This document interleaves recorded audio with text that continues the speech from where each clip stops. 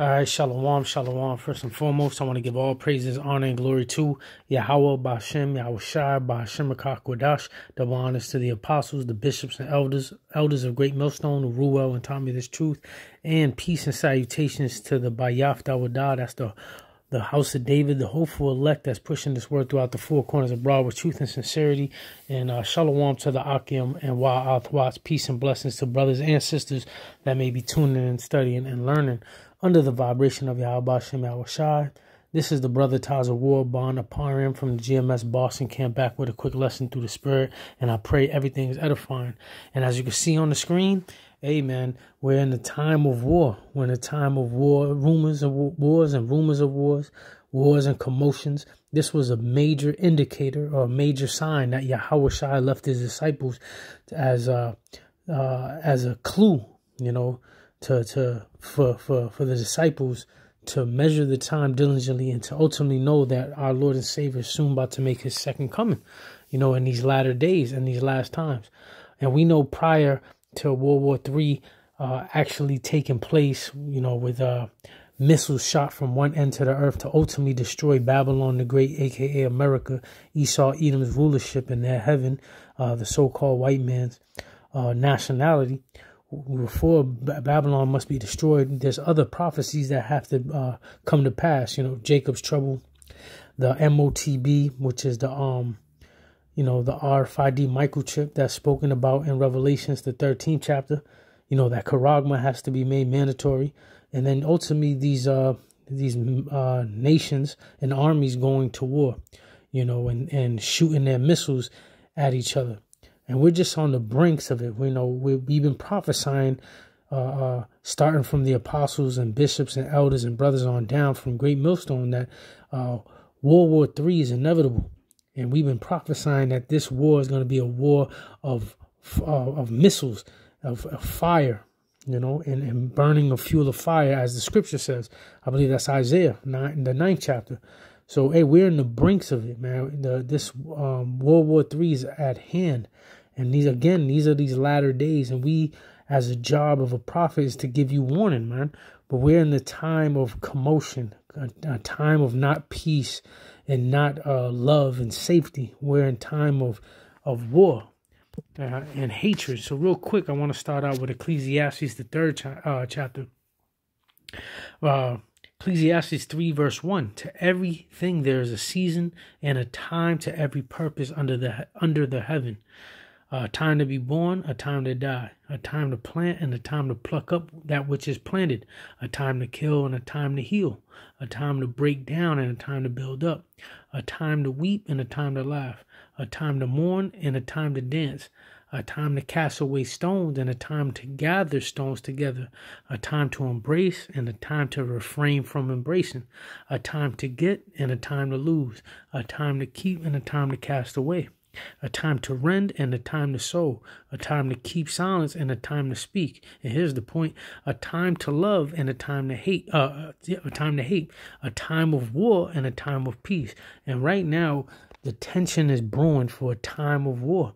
We're in the time of hate, iniquity abounding, the love of many waxing worse and worse, or waxing cold. We're in the time of wars and rumors of wars. And again, these are indicators.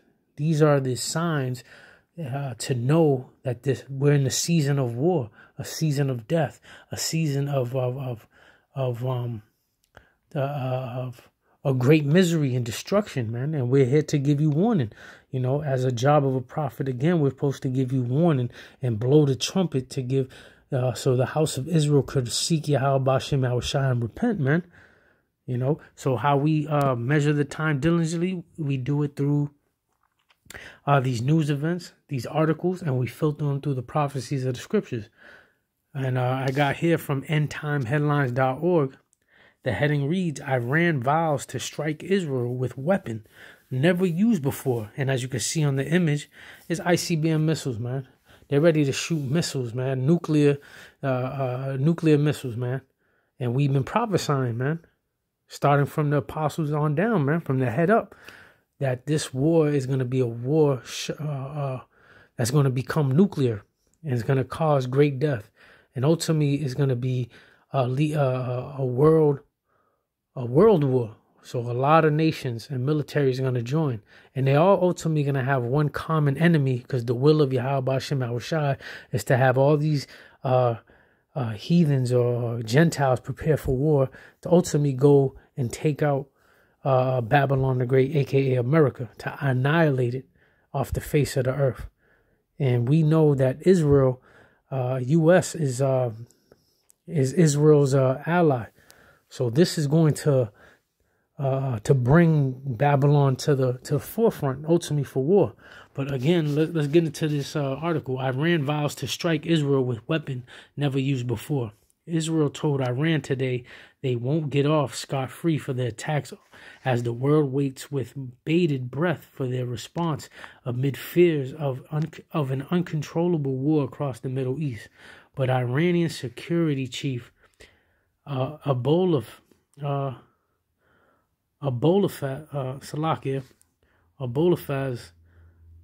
Amuli last night warned that if Israel does respond, then Tehran is prepared to use a weapon that we have never used. It is unclear what weapon Amuli was referring to, but he warned Israel to act wisely as it considers its next steps. They say, hey man, they're not just threatening it, man. They're poking out their chest. They mean it, man. They're not just throwing out threats, man. They're gonna fulfill what they say, man. Ultimately, again, this is the will of Yahweh Hashem Yahushai, because we're in a time of war, man. A chief IDF spokesperson responded to the threats, vowing that Iran will face retaliation. The IDF spokesperson, Rear Admiral Daniel Hagari, said, "We cannot stand still from this kind of aggression. Iran will not get off scot-free with this aggression. We will respond in our time, in our place, in the way that we choose." Colonel Hamish de Breton Gordon, a weapons and defense expert, said that Iran could be hinting at unleashing nuclear, biological, and chemical warfare. See, so, hey, man, war is in the air. And again, this is what we've been prophesying. This is in the scriptures. Let me get it real quick. Revelations 11 verse 14, and it reads, "The second woe is past, and behold, the third woe cometh quickly." Again, World War I and World War II passed. Behold, look, the third woe, which is woe is death and destruction, but it's referring to this third world war, is coming quickly, man. And then we're in the brinks of it. We're in the brinks of all of uncontrollable wars, as that article states. I have another one on Revelations 9 and 12. One woe is past, and behold, there comes two woes more hereafter. So it's been prophesied that there's going to be 3 world wars, man. And we're in the brinks of that third war coming quickly, man. And this war is going to be shot, but again, by thermonuclear missiles. It was that Isaiah 9 and 5. For every battle of the warrior is with confused noise and garments rolled in blood, but this shall be with burning and fuel of fire. So this battle, this upcoming war, World War III is going to be shot and fought with burning and fuel of fire. It's ultimately going to be shot by the arrows that the prophets seen and prophesied about. Them arrows is referring to these missiles, man. As you can see in this image. These are the arrows that the prophets Joel, John the Revelator, Malachi, Ezra, Isaiah, Jeremiah, so on and so forth. Many prophets seen these visions of arrows being shot from one end to the earth. Ultimately, it's going to lead to missiles being shot at America. But we're in the brinks of it. Again, Yahweh Shai left these signs and wonders, these clues for us to measure, man. Matthew 24 and 3. And as he sat upon the Mount of Olives, the disciples came unto him privately, saying, "Tell us, when shall these things be? And what shall be the sign of thy coming and the end of the world?" And Yahweh Shai answered and said unto them, "Take heed that no man deceive you. For many shall come in my name, saying, I am the anointed, and shall deceive many. And here's the point in verse 6. And ye shall hear of wars and rumors of wars. See that ye be not troubled, for all these things must come to pass, but the end is not yet. See, so this is indicators, man, that these things must come to pass, but the end is not yet. Verse 7, for nation shall rise against nation, and kingdom against kingdom, and there shall be famines and pestilence and earthquakes in diverse places. All these are the beginning of sorrows, and we're in the beginning of sorrows, man. Again, these clues, these signs and wonders, the season that I read in Ecclesiastes, the 3rd chapter, we're in the time of war and of hate. You know, we're not in the time of love and peace, man. Again, these are indicators. We shall hear of wars and rumors of wars. Nation is getting ready to rise against nation, and kingdom against kingdom. We're in the brinks of nuclear war, man. So let's get back into this article. You know, it said, behold, the third woe cometh quickly. And this is how we measure the time diligently. Again, another indicator, you know, another article. Again, as a watchman, we see these things. We have to blow the trumpet and warn the house of Israel that the sword is coming, man. I left off with they said that Iran could be hinting at unleashing nuclear, biological, and chemical warfare. Yet the retired Army officer told The Sun it is unlikely that Iran has some new wonderful weapon that nobody knows about that could really have an impact against Israel or the West. And see, ultimately the West, they're referring to America, Babylon the Great, according to the scriptures, man. What I take from this is further bluster from Iran. They obviously desperately concerned that the Israelis are going to hit them back hard. On Saturday night, Iran attacked Israel with a wave of at least 330 ballistic and cruise missiles and drones. The first ever direct attack by Tehran on its enemy. Iran had promised retaliation for the deadly strike on its consolidated building in Damascus earlier this month, but its barrage failed to get through Israel's defenses. Israel's Iron Dome defense system and its allied warplanes, including the UK's RAF Typhoon, shot down 99% of the projectiles. See, ultimately, it was the will of Yahweh Hashem Yahushua. We know before all this destruction take place, the elect of Israel have to be sealed. The 144,000 out of 12,000 out of each tribe from the 12 tribes of Israel, and the 1/3, the elect got to be sealed before the Lord brings the ultimate destruction and judgment on the earth, man, and mainly to Babylon the Great. You know, once the elect are sealed, then the end will come. So real quick, let me get to that. Matthew 24:14, and this gospel of the kingdom shall be preached in all the world for a witness unto all nations, and then shall the end come. So this gospel, we're giving you this warning, and we're telling you to get right and repent. And again, it's not for all nations. This is for the elect of Israel, the remnant of Israel.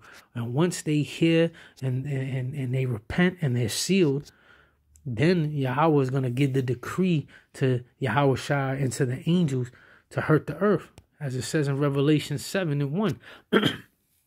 And after these things, I saw 4 angels standing on the 4 corners of the earth, holding the 4 winds of the earth, that the wind should not blow on the earth, nor of the sea, nor on any tree. And I saw another angel ascending from the east, having the seal of the living power, and he cried with a loud voice to the 4 angels, to whom it was given to hurt the earth and the sea, saying, hurt not the earth, neither the sea, nor the trees, till we sealed the servants of our power in their foreheads. And I heard the number of them which were sealed, and there were sealed 144,000 of all the tribes of the children of Israel. So once the 144,000 are sealed, you know, the elect, then the Lord's going to send that decree to the 4 angels to hurt the earth and the sea, man. But until they're, but that's after they're sealed. So this is how we know that the elect got to be sealed. But ultimately, we know through prophecy that the MOTB, the charagma, the C-hip, has to be made mandatory, and Jacob's trouble, but we're just one step closer. We're here giving you that warning. Again, and in Matthew 24, it says all these things must come to pass, but the end is not yet. And we've been having wars and rumors of wars, commotions, nation against nation, kingdom against kingdom, pestilence and famines and earthquakes in diverse places, man. These are signs. And we're telling you, you so-called Negroes, Latinos, and Native Americans, it's time to repent. Because the Lord ain't playing, man. The doors of mercy, that grace period is still open unto you. The doors are still open. Repent, man. That's most important. Fear Yahweh B'Shem Yahushua. Seek him now before the evil days draw nigh, before it's too late. But we've been warning you that the Lord's about to visit the earth which he made. 2nd Ezra 8:61, and it reads, and therefore is my judgment now in hand. These things I have not shown unto all men, but unto thee and a few like thee. Then answered I and said, behold, O Lord, and now hast thou showed me the multitudes of the wonders which thou wilt begin to do in the last times, but at what time thou hast not showed me. 2nd Ezra 9:1. He answered me then and said, measure thou the time diligently in itself, and when thou seest parts of the signs past, which I have told thee before, then shalt thou understand that it is the very same time wherein the highest will begin to visit the world which he made. And again, we're measuring the time diligently. The Lord is leaving his servants, the prophets, man, to be the watchmen, to warn you that judgment is coming, the sword is coming, and it behooves you to take heed and get right and repent, man. Because the highest, Yahweh, is about to send his only begotten son to fulfill his will and visit this world. And the Lord said he's going to visit this world. Let me get it. Same book. 2nd Ezra 15 and I get straight to the point. 2nd Ezra 15:5. Behold, said the Lord, I will bring plagues upon the world, the sword, famine, death, and destruction. For wickedness have exceedingly polluted the whole earth, and their hurtful works are fulfilled. See, so this is part also of the beginning of sorrows, man. The Lord said the plagues are coming to the world. The sword, famine, death, and destruction. Now, let me get to the next chapter. 2nd Ezra 16. And 17, woe is me, who will deliver me in those days? The beginning of sorrows and great mournings, the beginning of famines and great death, the beginning of wars, and the power shall stand in fear, the beginning of evils, and what shall I do when these evils shall come? Evils is bad times, and we're telling you that we're not in a time of, again, of love and peace and happiness, of good times. We're in the time of war, a time of hate, a time of evil, man. The Lord's about to bring judgment upon the earth, man. So it behooves you to get right and repent. War is coming, and we're just one step closer to that inevitable war that's been prophesied in the scriptures. And I brought it out, Revelations 11:14 and Revelations the 9th chapter, man. Behold, the second woe, the second woe is past. Behold, the third woe cometh quickly. There be one woe that passed, and there's two more woes coming hereafter. I'm quoting those scriptures that was in Revelations. See, so, hey, man, we're in the brinks of it. So it behooves you to get right, repent before it's too late, I'll close it out with this. Was it Isaiah? Just bear with me. Yep, Isaiah 55:6. Seek ye the Lord while he may be found. Call ye upon him while he is near. See, so it behooves you to seek after Yahweh B'Shem Yahushua and repent, while he may be found. The Lord still has it that his servants are on the highways and byways, week in and week out, prophesying, uploading lessons day in and day out on social media, YouTube mainly. So the Lord is making his words accessible. But there's going to be a time, as it's been predicted in the scriptures, that there's going to be a famine of word, and you ain't going to be able to, you're going to walk to and fro, and you ain't going to be able to hear it or find it. So this is a valuable, take heed in the time of your leisure, and while everything is brewing up. We're still in the beginning of sorrows, but there's going to be a time when them doors are closed, that grace period, the mercy, and people are going to be shocked or in fear for when the evils come, and they didn't take heed. So that's why it behooves you to seek the Lord while he may be found, man. Now, I'll close out with this. Ecclesiasticus 5:7, and it reads, make no tarrying to turn to the Lord, and put not off from day to day, for suddenly shall the wrath of the Lord come forth, and in thy security thou shalt be destroyed and perish in the day of vengeance. And that's plain and simple, man. Do not delay getting right with Yahweh Shem Yahushua. Do not tarry to turn to the Lord. Do not put off from day to day. Don't be lackadaisical, man. Once you hear this, it should raise your eyebrows and raise your antennas to seek Yahweh Shem Yahushua. You should be making this a duty as something that's very important for your life, man. You know, before the evil days draw nigh, man. Because suddenly will the wrath come from the Lord, man.